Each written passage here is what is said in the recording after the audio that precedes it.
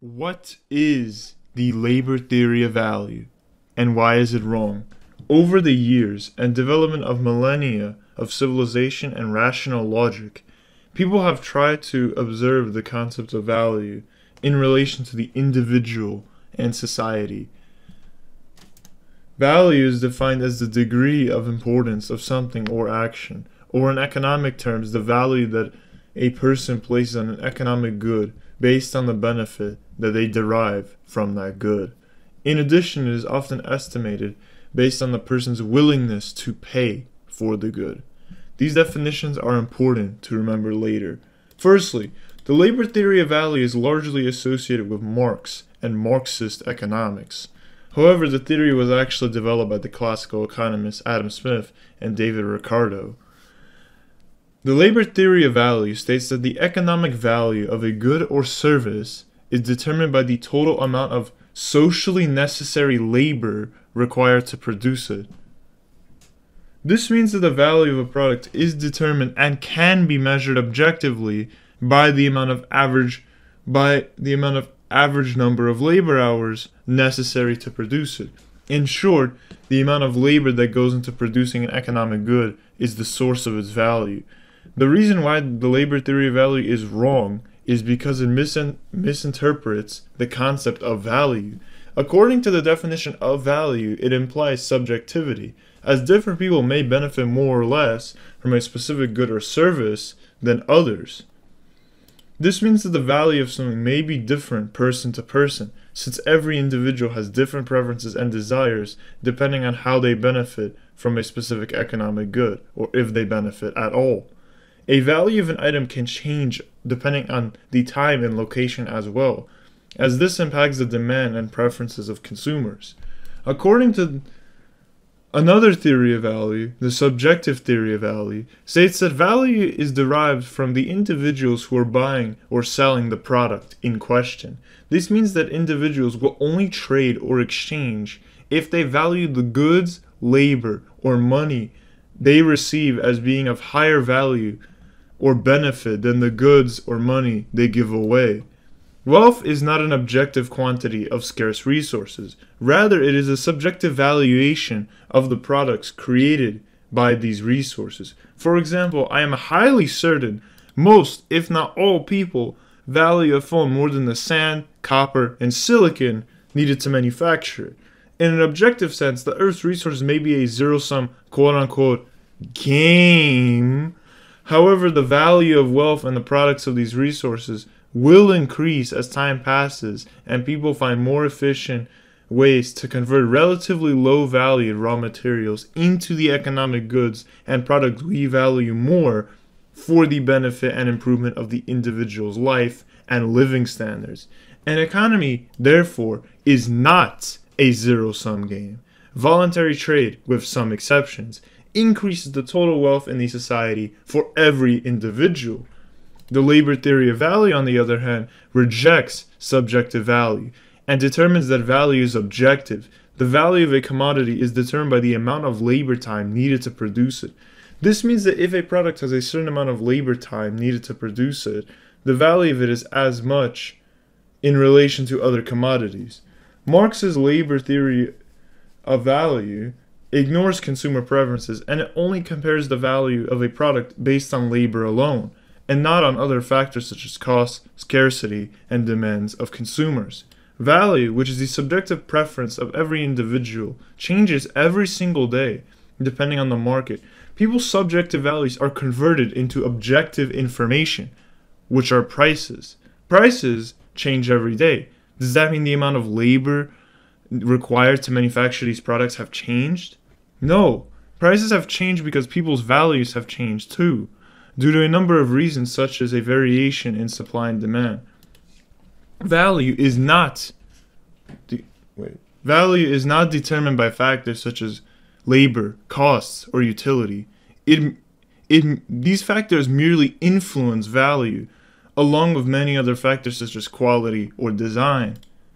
Value is determined by the individuals who are making the exchange, and value changes depending on who is making that exchange, or whether it is valuable enough to justify making that exchange at all.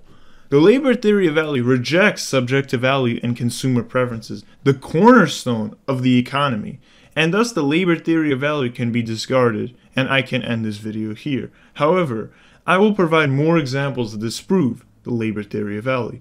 One such example is the Dutch tulip mania that lasted from 1634 to 1637. Tulips were grown in the Netherlands, and their value was fairly consistent, with some exceptions, until 1634. Certain tulips got infected with a virus known as the mosaic virus, and the effect was that it would break one petal color into two or more different colors. These tulips became increasingly more popular, and as the demand for them increased, professional growers paid higher and higher prices for the bulbs with the virus, and prices rose steadily.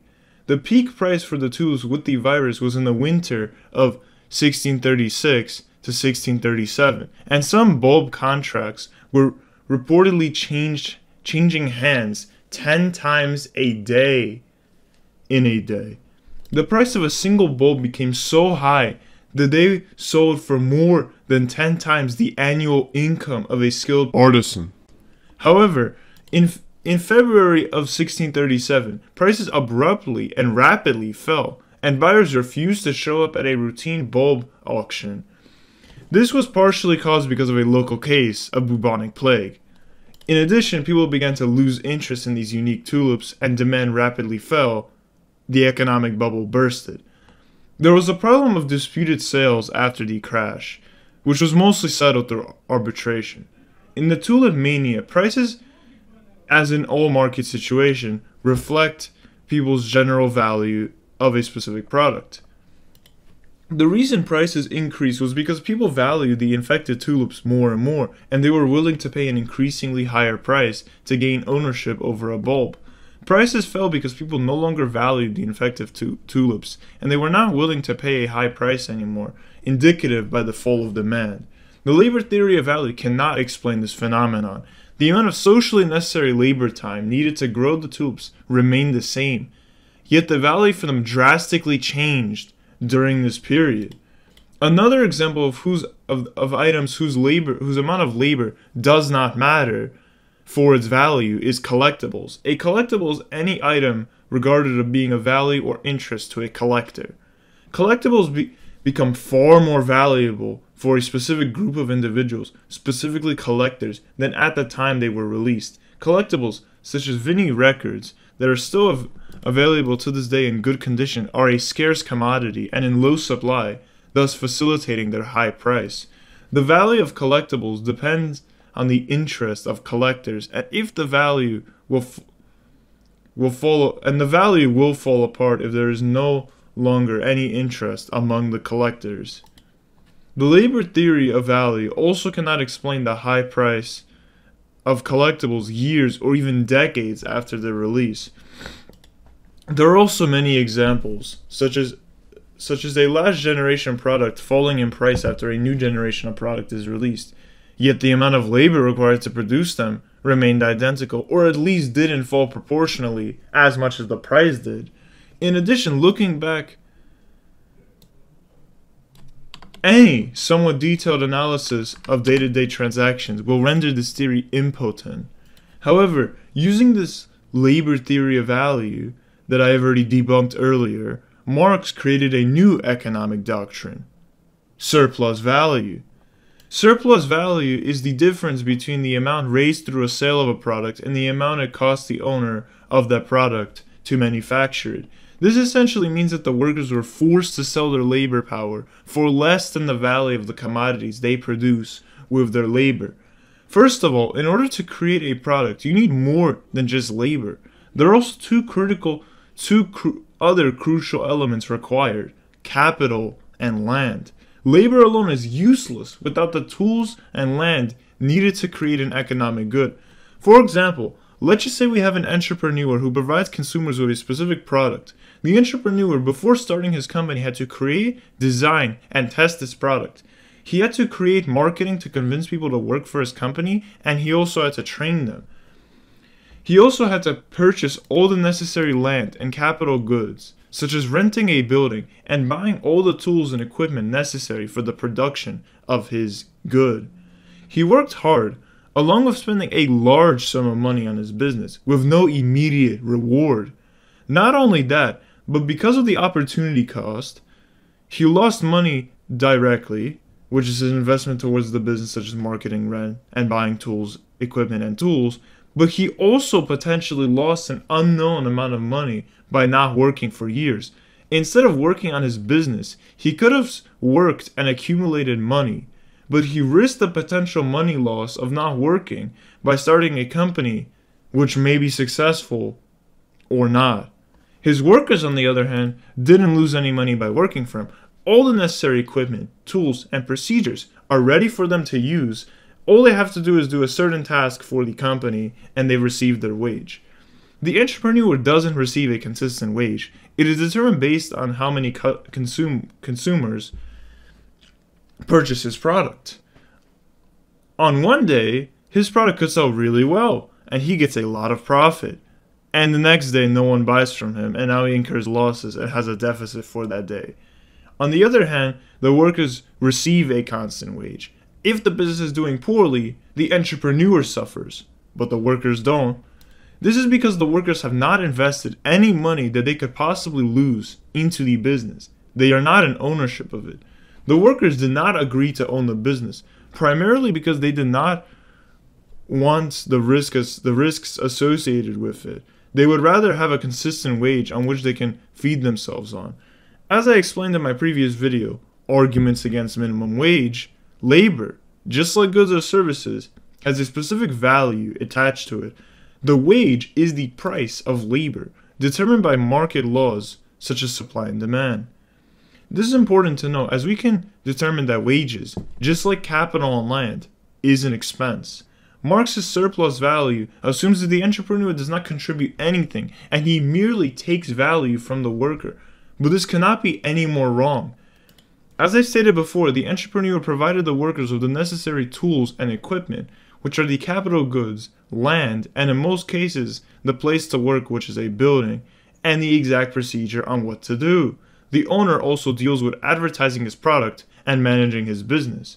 Without the entrepreneur, not only would the product that he created, which people valued and bought, would not be in the market, but the workers would also have less options for jobs. The company or business, in short, would not exist without the entrepreneur and the profit incentive. Labor is not special. It is simply another necessary expense in making a product, along with capital and land. Labor, just like goods or services, has a market price and is therefore determined by supply and demand. The real value of labor is the equilibrium wage, determined by natural market forces. No one should expect to afford the product that they are assisting in the creation of, as many other factors go into making this product, such as purchasing and the maintenance of capital goods, such as the equipment, machinery, and tools, rent, electricity in some cases, management, and various other costs and expenses required to create this product. Another common myth that the surplus value puts out is that workers will receive higher wages if they were in ownership of the means of production. However, this is not the case. Higher wages result from the increased worker production and competition. Profits are also usually used to pay the workers more and improve their working conditions by increasing efficiency, production. Profits are the driving force behind not only improvements in the life of the consumers with new innovative products, but also the workers. Profits are used to fund new, more efficient, and safer ways to work, with not only an improvement in working conditions, but efficiency in worker production, which is used to mass produce more products, increasing supply and reducing costs for consumers. Without profits, neither consumers nor workers would be better off. In fact, the economy would stagnate and the working conditions of workers cannot be improved. Profits are the driving force behind the increase in living standards, working conditions, and the purchasing power of the individual. Profits are proof that economy is not a zero-sum game, that an individual, by using resources efficiently, can add more value into the society than what he used to create it. But even if the owner of the business doesn't add value, And what if he doesn't provide the worker with anything, such as tools, to perform his labor? Does surplus value apply then? The answer is still no, as labor and the products created using that labor cannot be directly compared. They are still two distinct economic products, with different values as a result. The labor may be worth more to some person than the product creating using that labor, or for another person, it may be the exact opposite. For example, you hire someone to make you a chair. You pay this worker $10 per hour, and he makes the chair for 3 hours. You pay him $30 for creating the chair in total. $30 is the value of the worker's labor, as you both agreed that it is. You value the labor of someone building you a chair over the $20 you pay him, whereas the worker values $30 more than the 3 hours of work he put in to build this chair for you. Let's just say that the chair sells for $40, as is the maximum price you can sell it. This means that the value of the chair is $40 in order for it to be mutually beneficial for both people involved in the exchange. Going back to the surplus value theory, you stole $10 from the worker's labor according to the surplus value theory. However, again, this is not the case. The chair and the labor needed to create the chair are perceived differently and are two distinct economic products, and thus can sell for different prices on the market. Going back to the chair example, let's say that the chair only sold for $30. Was there really no exploitation involved after all? No. It was simply a case of two different economic products being valued roughly the same amount by a specific group of individuals. Now, let's say that your chair only sells for a maximum price of $20, as this is what the market deems to be the maximum acceptable price for this chair. You incurred a deficit of $10. Is this exploitation done by the worker? As the worker gained $10 more than you for his labor, then the product of his labor you kept and sold. The surplus value theory would say no, as it only directs itself towards the individuals that initiate the exchange as being the exploitators, the individuals that offer their money in exchange for someone's labor. Overall, the surplus value theory and the labor theory of value are both theories based on false premises that fails to accurately observe the relationship between value, labor, and voluntary market exchanges. Marx used this theory to facilitate his own theory of the class struggle between the bourgeoisie and the proletariat, which is a ridiculous principle that I will not be discussing in this video. But I explained the basis of why it is wrong in the video Dismantling the Communist Manifesto. Thank you for watching this video. Goodbye, and enjoy the rest of your day.